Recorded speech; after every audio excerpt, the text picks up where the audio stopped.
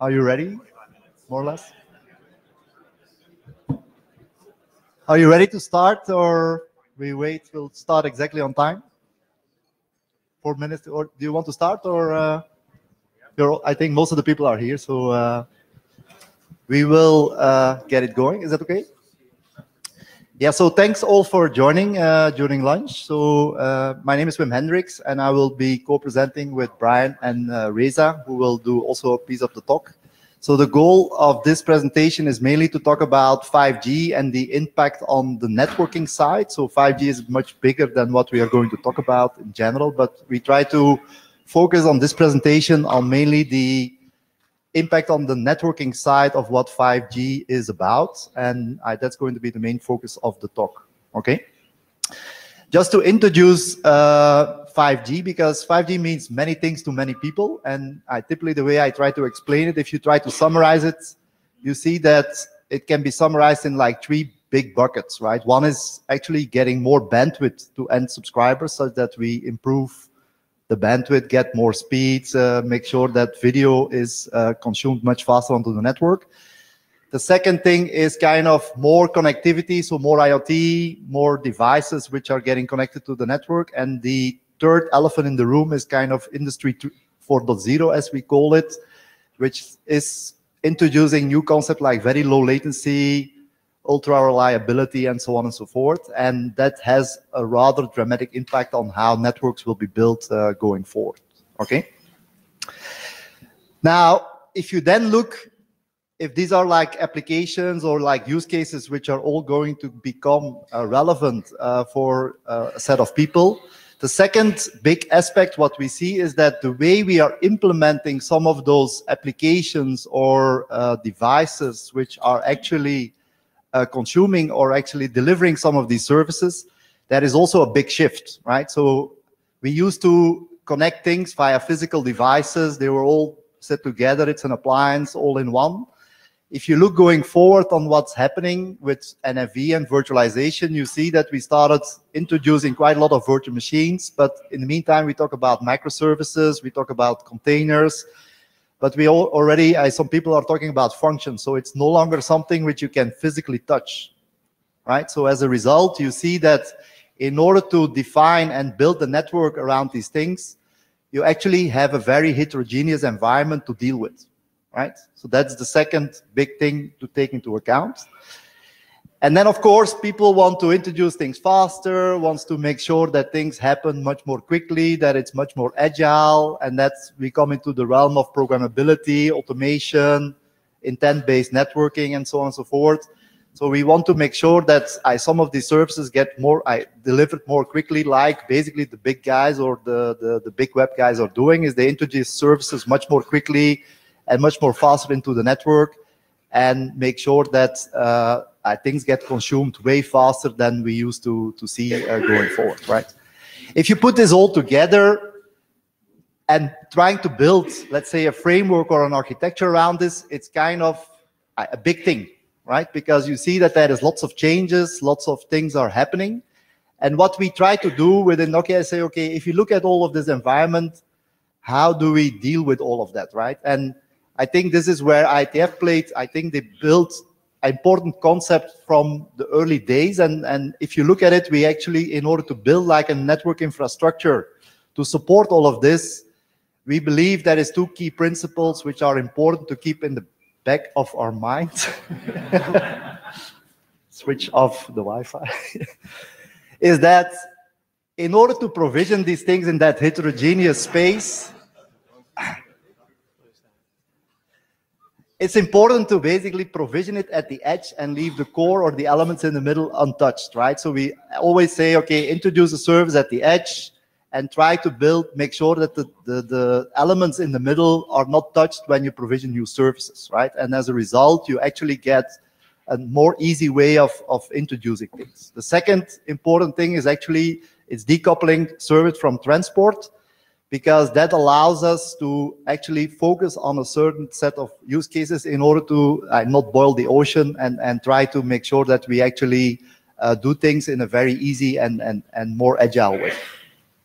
Now, if we, and in this presentation, when I talk about an edge, I talk about mainly the data plane, or to a certain extent, or a control plane of a router or a forwarding device, right? So sometimes in 5G, we talk about far edge, which is a cloud infrastructure, or an edge, which is a cloud infrastructure. Here, I'm talking about an edge, which is mainly the data plane or the control plane aspect of the thing which is delivering the network, right?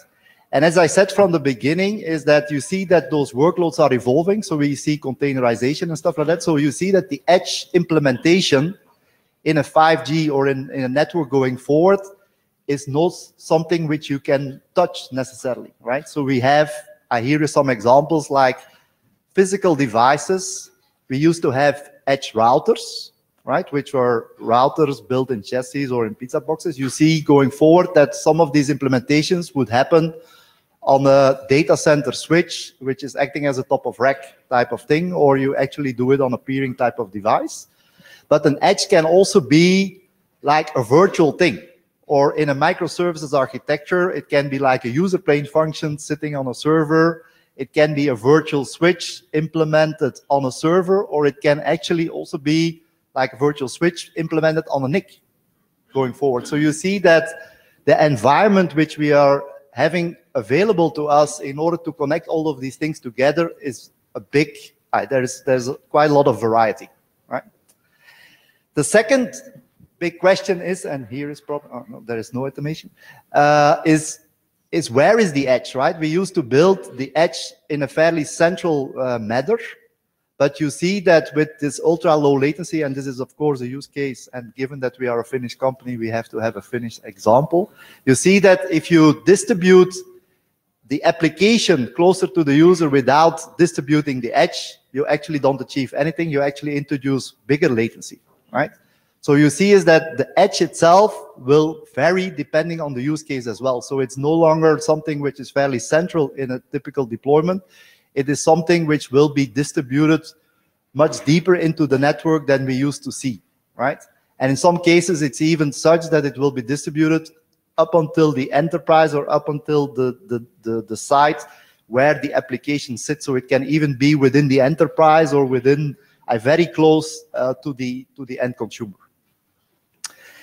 Now, if you look at the typical network, and this is what the talk is all about. So typically we segment networks with, and this is mainly a service provider or an access provider type of use case. You segment the network from typically access, aggregation, core, and then you have like central data centers, which can be, let's say, localized data center or private clouds. But you can also see that some people move to public cloud type of infrastructure. So it can actually be a very heterogeneous environment. Plus you see that going forward, you see those edge clouds also appearing. So if you look there, you see that there is much more distributed clouds, and those are not like a typical data center going forward, but they are actually like very small contained type of server environments, which can be deployed either on-prem or somewhere deeper into the network than we used to see, right? Now, if you then make a connotation of where the edge is, you actually see that it's spread all over the place, right? And in order to build a network which is delivering, let's say, KPIs and delivering services end-to-end with ultra low latency, but also reliability, where you have to do diverse paths into the network in order to deliver such a service, or optimize for latency, or optimize for bandwidth, or optimize for whatever type of capability, you see that this is actually a very difficult space to deal with, right?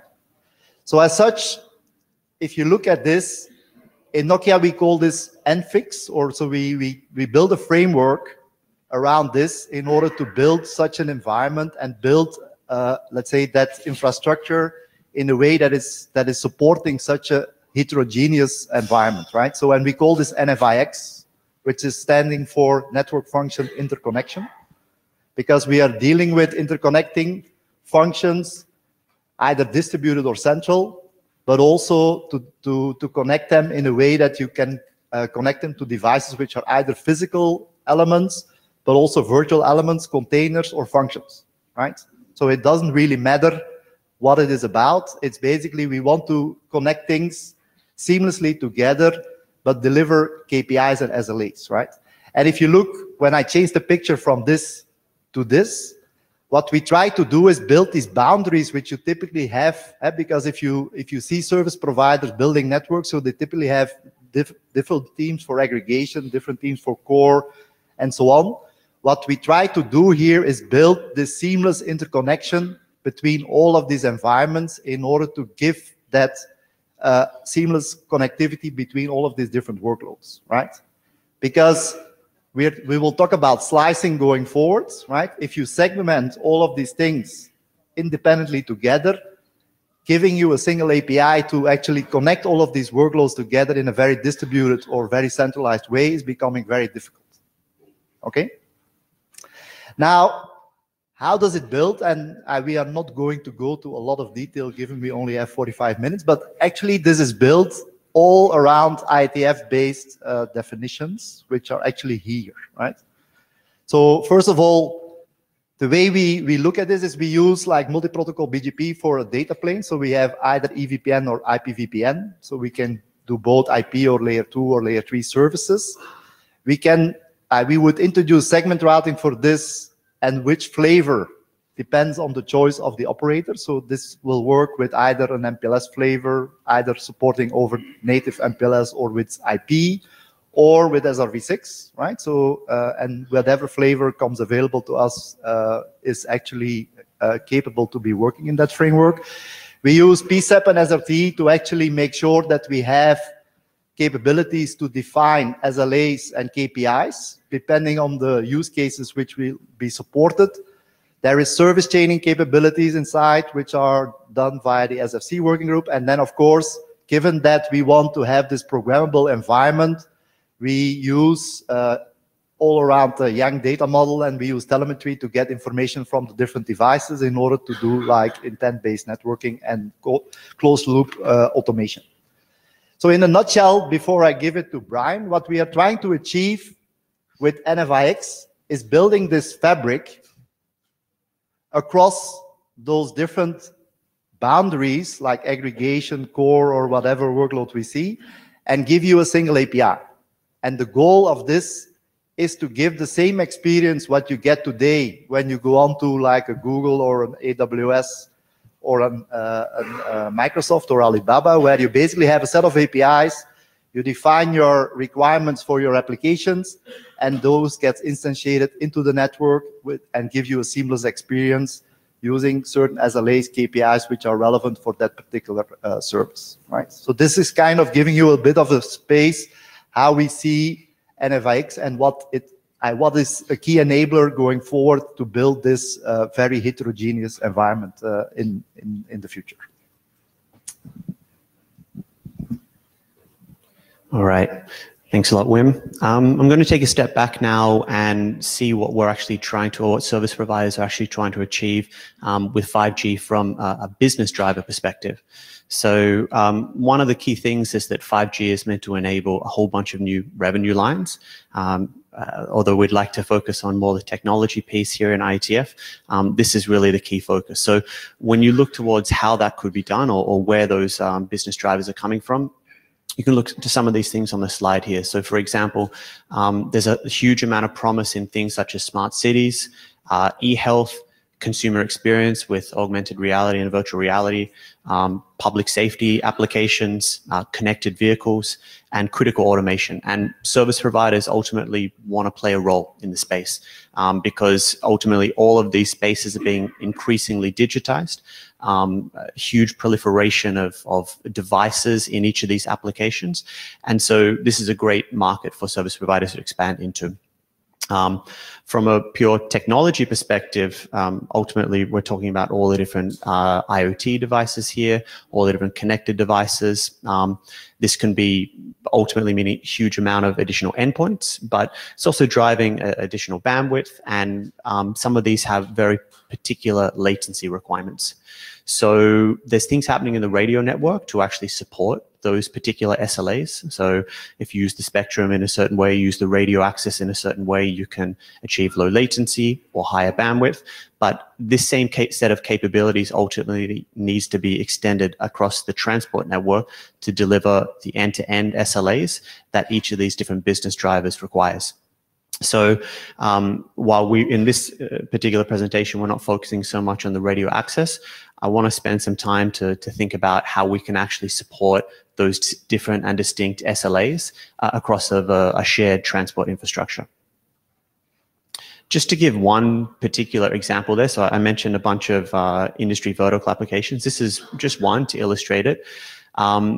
Ports is a huge and increasingly complex environment. If you look forward to 2025, for example, just looking at some of our kind of lead use cases here, you see over 18 million containers going through these ports, or a given port per year. You have several 10K trucks moving around the environment. You have these environments spanning across tens of thousands of hectares, so a very large geographical space. And ultimately, they want to bring an enormous amount of technology into these ports to increase the level of automation and to increase the efficiency through these ports. So what could this mean? This is broadband connectivity for ship to shore, where actually the port to the ship, video surveillance all across the port itself, asset tracking of every individual container, so we can actually see its process and its journey off of the ship through the container. You need to have low latency video feeds from key points of the site. In the future, they want to have things such as augmented reality and virtual reality based maintenance of the different aspects of the site. So they can pull in guys remotely. They don't necessarily have to drive people to every different aspect of a site. We expect to have drones flying around the site to inspect different parts of the facility. You have autonomous vehicles moving about. All of these require connectivity, and these are very high value assets. And then also there are people moving about the site, so we need to know their exact location, and we need to be able to feed all the necessary information to them. So this is just one particular example. You see there are a couple of ways that this could be deployed. It could be a private 5G environment, but service providers also look towards this as being potentially something that could be offered as a network slice or multiple network slices off of their infrastructure as well. So just one illustration here to show the kind of breadth of connectivity required to support such an application or such a use case. So when we look towards how we can actually deliver, assure these SLAs across a transport network, we look towards this kind of closed loop automation model. Inside Nokia, we refer to this as insight-driven automation. Ultimately, what is this? This is the ability for you actually to automate the instantiation of services in your network. So Wim spoke about this kind of edge-to-edge provisioning, and then the ability to have kind of network or application-based optimization. We want to have a smart IP fabric.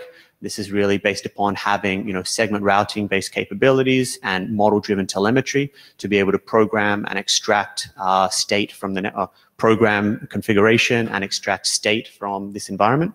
And then on top of that data that we're harvesting from the network, we want to be able to run data analytics. And we see this closed loop automation as being really critical because it's not just about provisioning a service in such a way that it satisfies an SLA in one moment in time.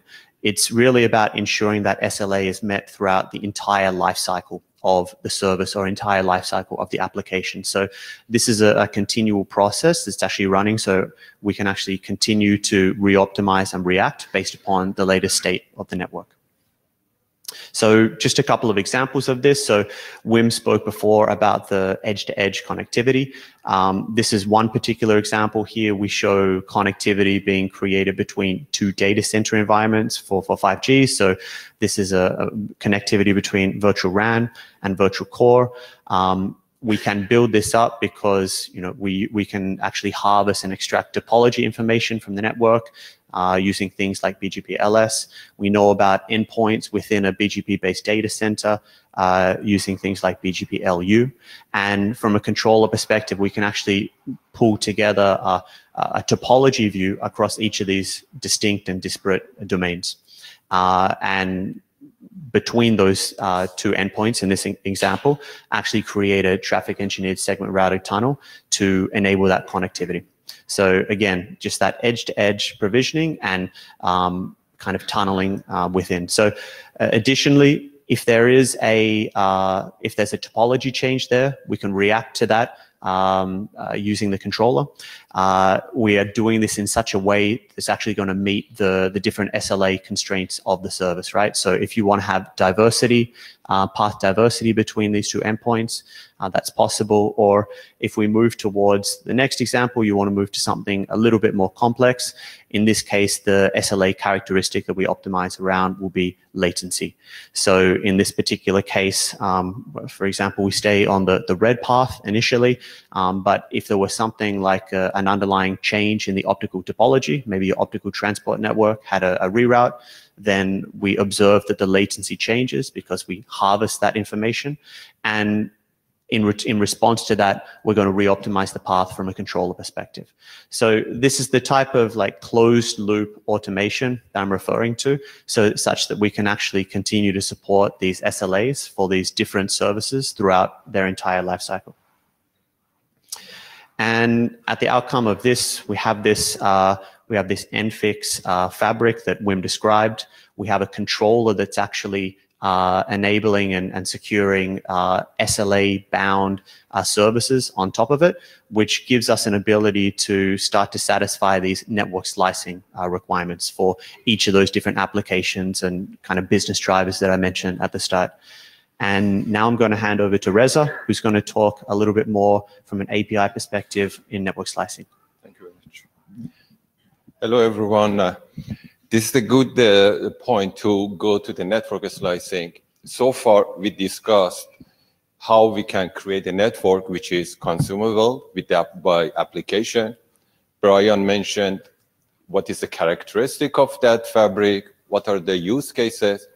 And for the last portion, I'm going to tie this together with how this relates to network slicing, how it relates to us, IETF, and how basically we can use this logic to create network slicing going forward.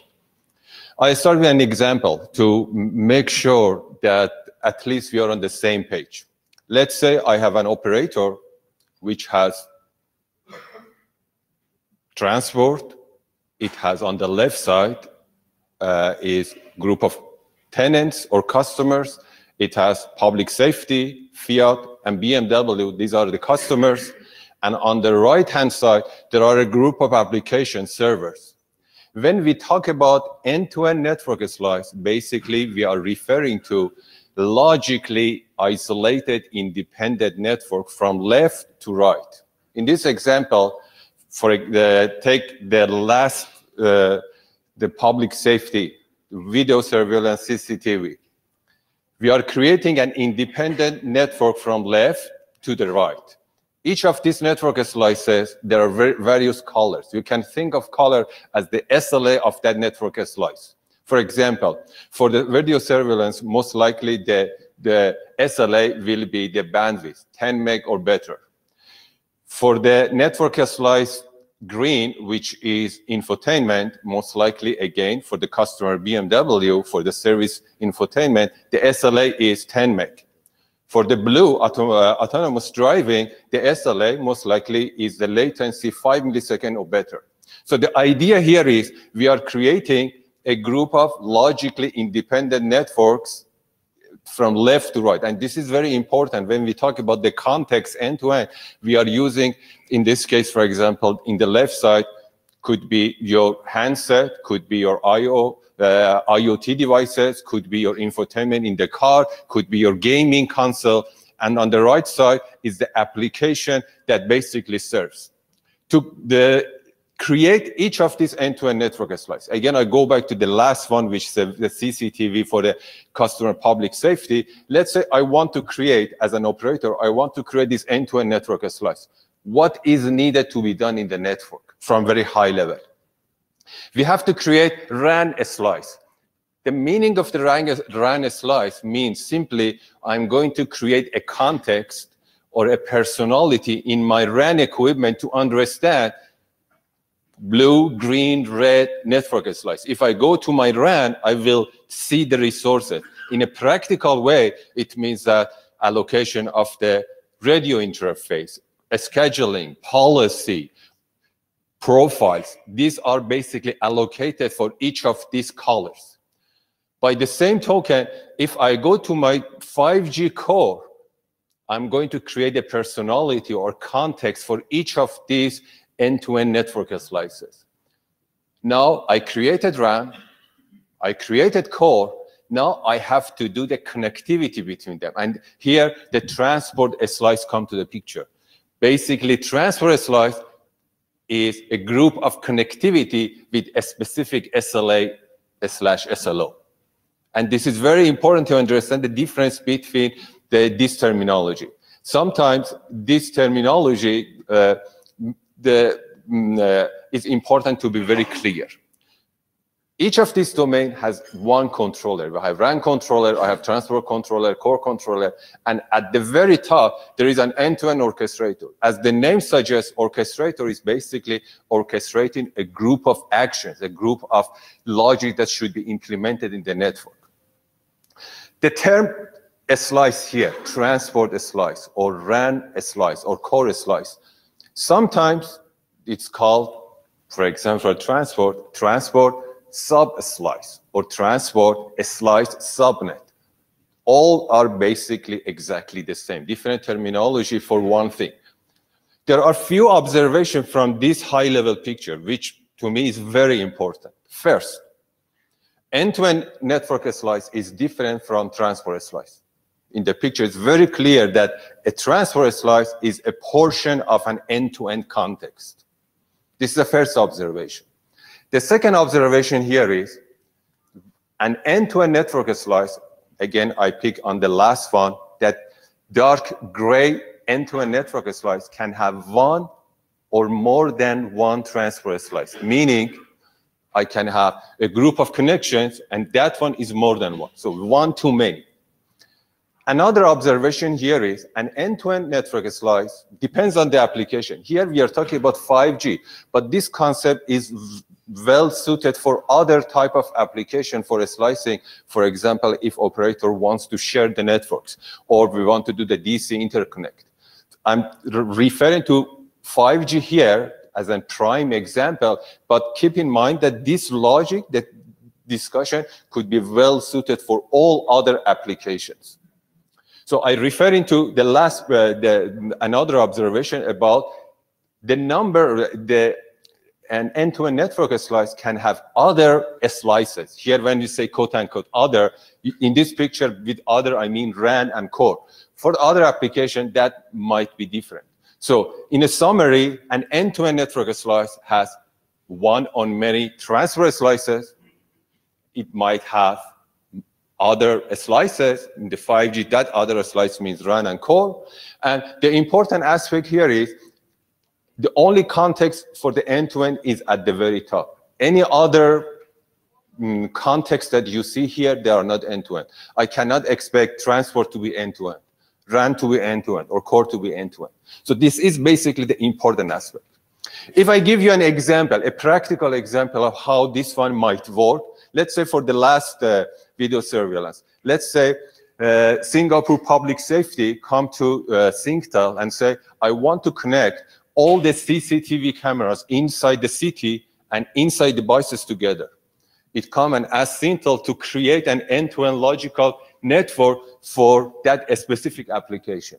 Singtel take that request, basically goes to the RAN controller, create the context for the RAN. It should know exactly how many RAN equipment it wants, because it knows how big the city is, whether or not we should create virtual network function on the RAN or not. This is the decision that the RAN controller make, at that point, also for the core, it goes, do I need to create a core? How many core I should be create? When I say core, means 5G core.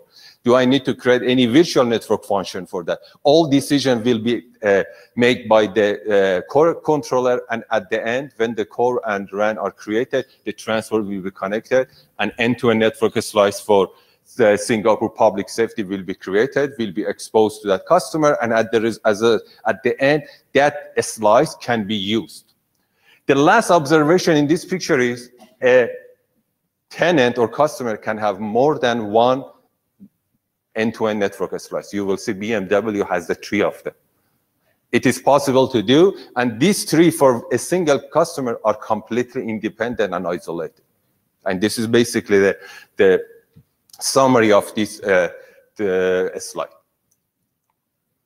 From the management and control, what do we need to do? We established the fact that we need end-to-end orchestrator and various controllers.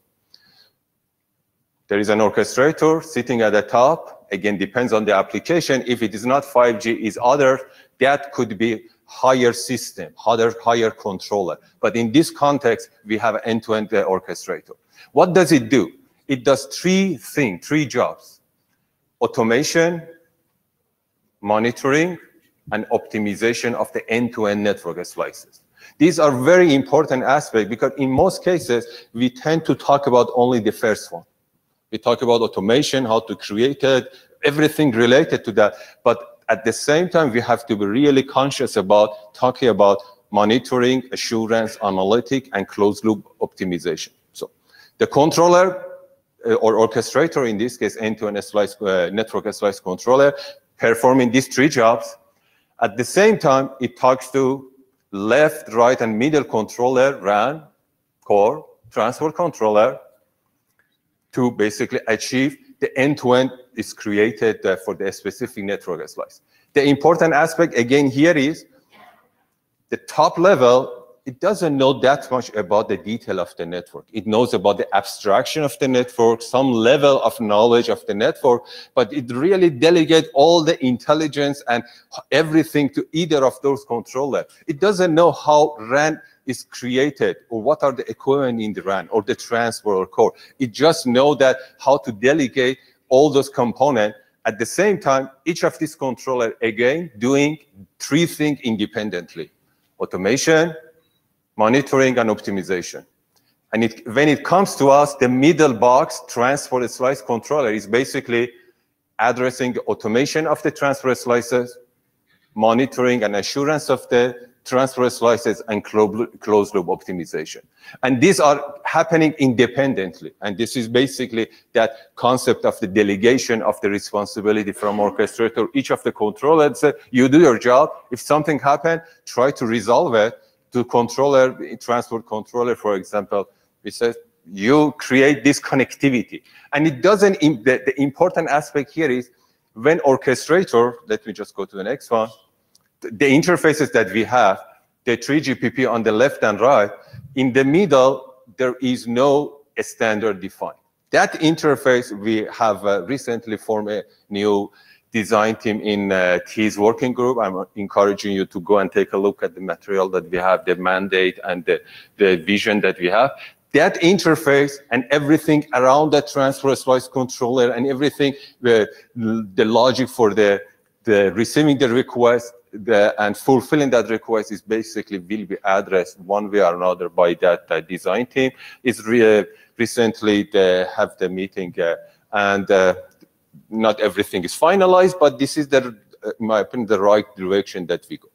Coming back to that interface that I put IETF, that interface is abstract. That interface doesn't tell from orchestrator to controller, go and create a transfer slice and use RSVP for that tunnel and use L3 VPN. It says just connect endpoint 1, 2, 3, and as we mentioned, connect edge 1, 2, 3 to edge 4 and 5. My SLA is 10 meg, and I want to have a full secure network, for example. That interface is defining the connectivity this way. Transfer slice controller receives that. It said for the automation part, I have to do something, and basically for monitoring and optimization.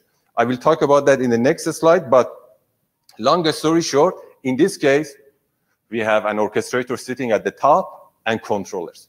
And I'm encouraging you to think about it. I will give the answer as we go. You might think how the hierarchical controller or whatever we do at IETF, fits here. Think about it. We will get back to the question, momentarily. But I just want to make sure that at least I started with the one question that when we finish, we have the answer for that. Now, I've removed everything from this slide. I just keep the transfer slice controller and the interface on top. This is the picture that we have. If it comes, this is the picture. I have transfer slice controller in the middle. Everything else is removed from that picture. I have a higher system. Again, I try to be generalizing the concept. I have a higher system. In 5G, we call it end-to-end network slice orchestrator. The higher system sends a request, number one, to create the connectivity. Again, connectivity in this context means connect edge 1, 2, 3 to edge 4 and 5 with SLO 10 meg or better. Again, this is the second question. That interface should not only have this information, but some information about the request which is coming. For example, in the previous example for the Singapore Public Safety as a customer, that interface one has information about who is the customer, what is the service is CCTV, customer is Singapore Public Safety, and some other information about that end-to-end network slice. This is the second question. We don't really need this information for automation. Why we need that one? I try to get back to it at the very end. So, number one, we receive the request. The transfer slice controller intelligently is going to realize that one in the network. And this is basically the whole idea of connecting this discussion to whatever Wim and Brian mentioned 10 minutes ago. We receive the request. We are going to realize it in the network. Realization means depends on the network that I have. If it's microwave or PON or optic or IP, the way that I'm creating this or I'm realizing this connectivity, that transfer slice, it's different. But at the very end, number one doesn't change if I implement this connectivity on top of microwave or PON. Number one is do the connectivity between edge 1, edge 2, edge 3 to edge 4 and 5. So number two, basically, tie together the concept that we discussed so far with mapping the request to any service, tunnel path. NFIX will be one of those that we can use. And basically, number three, we realize that one in the network, depends how we want to do it. We are using that network as the consumable resource, and we are using the API to create the connectivity. I asked you two questions. The first question was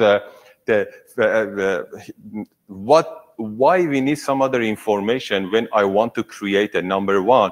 It should have, in addition to endpoints and SLA and SLO, it should have some other information. The answer to that one is number 4.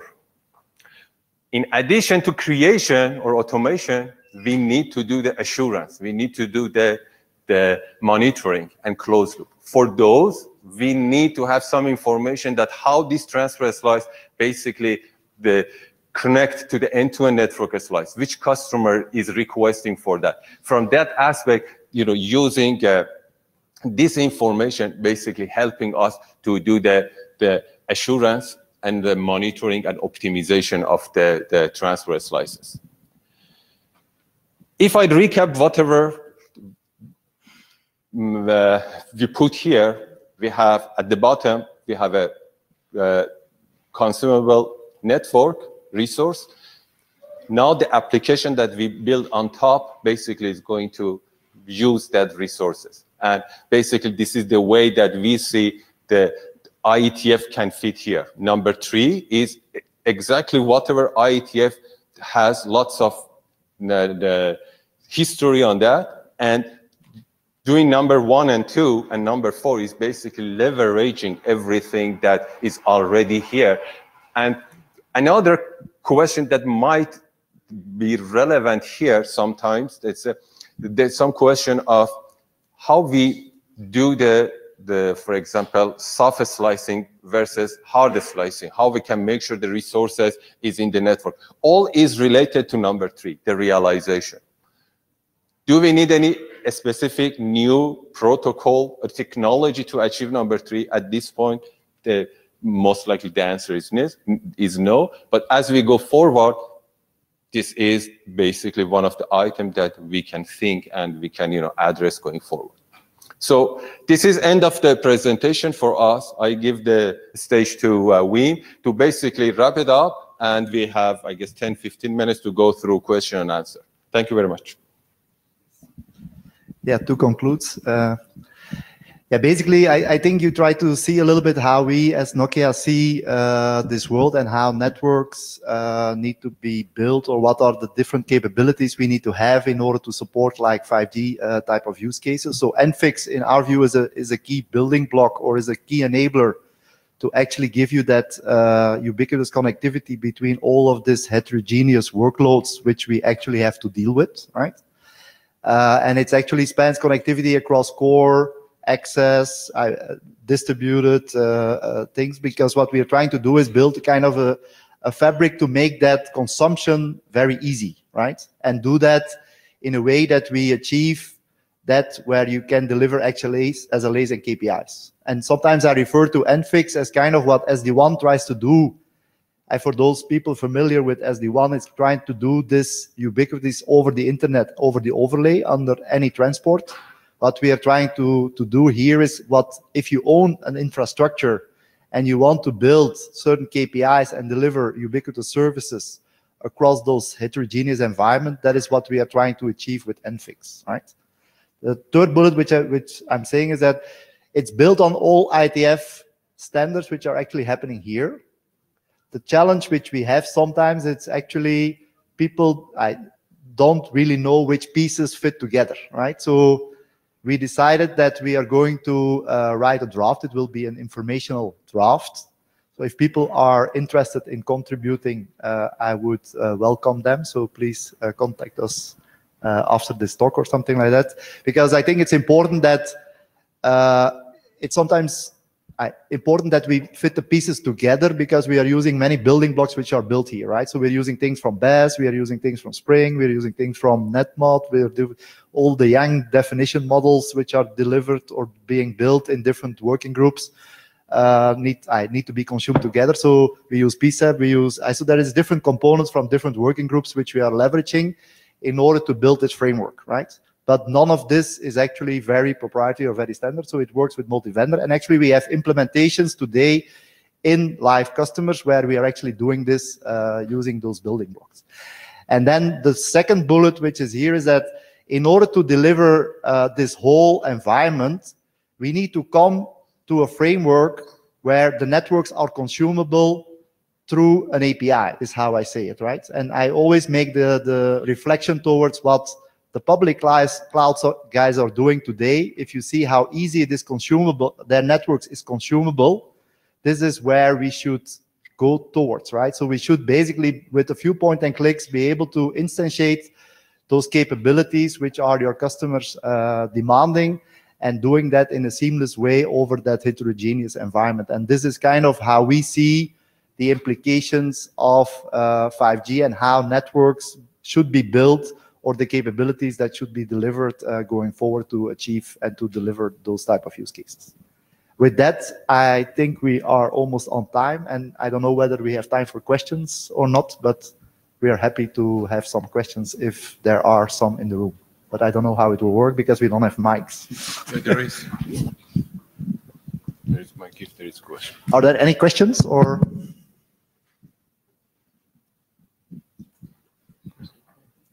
So maybe it was either very clear or not. Hello, Kirsty P, NCSC. So my question is about the join up between your use cases and what you're sort of needing from this community, and how do you get a full range of telco operator requirements into this community, and do you think that the join up is currently working? So the question is about how we get requirements from operators in this community. So what we do from a Nokia point of view is all the different requirements we get from operators. We try to, so that's how we contribute to drafts in IETF. So if we see that there are certain missing pieces, like Reza mentioned, For transport slicing, we believe there is a missing piece for a service abstraction to give you that slice and transport slice controller. We build a contribution into the various working group in order to contribute and make sure that we build this open framework to support these type of things. So basically the requirements which we see from customers, we bring back to IETF, and we try to contribute and try to make those things adoptable or change depending on the use or how IETF sees this, adopt based on the feedback of the working group here. Okay? I saw on the slide about how these slices let you do more than one thing at the same time on the network, or different companies like Fiat and BMW could both use the same network. And what I'm struck by is already when I'm at home, I can watch Netflix while at the same time my Tesla's doing a firmware update because I have an internet connection. I didn't see any mention of the internet in this presentation. Is this a totally new thing to replace the internet? No. So this is actually, okay, so this is a good question. Actually, if the internet is good enough for that service, we use the internet as so we use basically the internet connectivity, right? So it's only when you have specific requirements which cannot be met or which are like certain latency requirements and stuff like that, and your service delivered on X, Y, or Z, you actually do or change things. So you have the capability to influence based on your needs of that specific use case. But if the internet is good enough, there will be internet connectivity used for that particular service.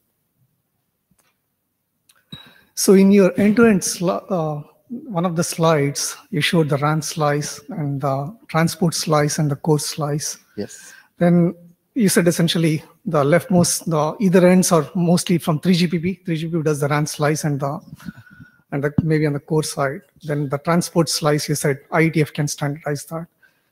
What exactly IETF can standardize? Is it just the provisioning of the slice, or what is the standardization that is left here? Whatever we plan to do at IETF, it's I encourage you to take a look at the outcome and the result that we have on the TIS or interrupt for the network slicing. In the summary, we want to first of all define transport slice. What is the consensus, the definition of that, how it relates to network slice? This is the first thing. The second one is study a framework to make sure that we know all the components that we have to do, whether or not there should be, for example, a new NBI to be built. This could be one of the outcome of that the discussion. And last but not least, to address the mapping that I mentioned. If I want to map that abstract interface to a specific technology, we are going to have a few use cases, and we basically they show how the mapping might work in the real world. So these are the most important aspects that we want to cover there. As we go forward, definitely we need the contribution from everybody, and whether or not there are some other thing needed to be done, this is for the future. But at this time, we wanted to make sure we are really focused on a couple of things. We are not basically boiling the ocean. At the same time, how relevant that work is to IETF is a prime the example of whatever we do, and it's very important to consider that. Mm-hmm. Maybe a follow-up question. So when you create a transport slice, what are the parameters that, let's say, 5G system will give it to the transport? So, let's say you are LLC. What will be the parameters? I'm just curious. At the high level, again, this is something I don't want to say something that we haven't decided in the design team. But as a general concept, the input that you receive here, I want to connect edge 1, 2, 3 to edge 4 and 5, so a group of edge that should be connected. The SLA and SLO for that connectivity is what is the objective that we want to reach, is the latency, reliability, security, and so on and so forth, and some other data, which is the use case dependent. In the 5G, for example, I mentioned some other information that helps us not only for automation, but for the other assurance and other aspect is how this relates to the end-to-end network slice. Which customer is that single? What service is there? So these are very high level. The detail of that, obviously, we have to go through it to make sure that we are addressing it in a very logical way, and whether or not we need to add other attribute to this or remove it. This is we have to go through the process. Okay, thank you. Okay, no problem. Okay, this is Paul Zhang from SKKU. So a very nice talk. I have one question, one comment. So you propose intent-based networking will be useful for network slicing. Is that correct? Yes. So basically, you can see high level, some policy, service level will be translated into network level or device level, right? So I believe one of our core functions is translation. So are you considering how to translate service level policy into low level policy? Are you considering or are you working for that? What is your question? How do you translate policy from between different devices, or? So which means the high level service level agreement, right? Kind of a service level policy I can define. If you look what Reza was talking about, actually is an abstracted view, right? What you typically see today, unfortunately, we did a lot of work in IETF with respect to data model standardization and stuff like that. What you do see is that the vendors have not all implemented that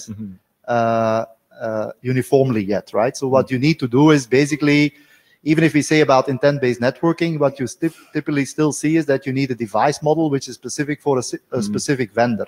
So as such, what we are doing is we have like these abstract service models which are being defined. Like, for example, even in IETF, you have L2SM, L3SM being defined, right, as a service model.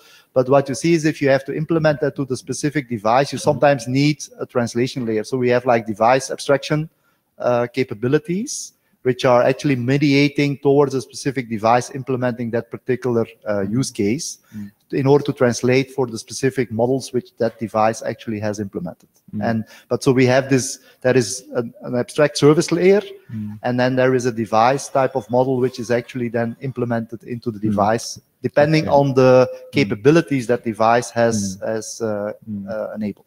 And then maybe, Wim, just to add, I mean, that actually only needs to exist on the edge itself, as we mentioned there. So beyond that, everything in between is about how you can assure the abstract SLA that gets translated into something meaningful for the network, how you can ensure that in a closed loop automation manner. Yeah, basically the IETF developed many young data models, high level and low level. The problem is the link to each other. The translation is missing right now, so many people are currently working for that. So basically, the I2NSF network security function working group, I am one of a member. So we basically implemented the policy translator to link high-level policy into low-level. So I believe network slicing case, I think we can leverage previous our work. No, I mean, if there are missing pieces which you believe need standardization, I think we are happy to talk and then see how we can make that happen. Okay. The other question is some collaboration with the other standard body. For example, the I2NSF, we are facing the problem is we are using security network security function with the SDN. For example, the problem is IETF, I2NSF, and the SDN. The interface should be specified. The problem is how to collaborate with other standard bodies. So your case is 3GPP LAN area, some standardization, and IETF some, the standardization has something collaborated, right? So that is my question, how to collaborate. I will give you a short answer since we are we're probably running out of time here, but we can take this offline to see what needs to happen beyond this. Okay, thank you. Thank you very much, everyone. Okay, we have to stop. Okay, sorry.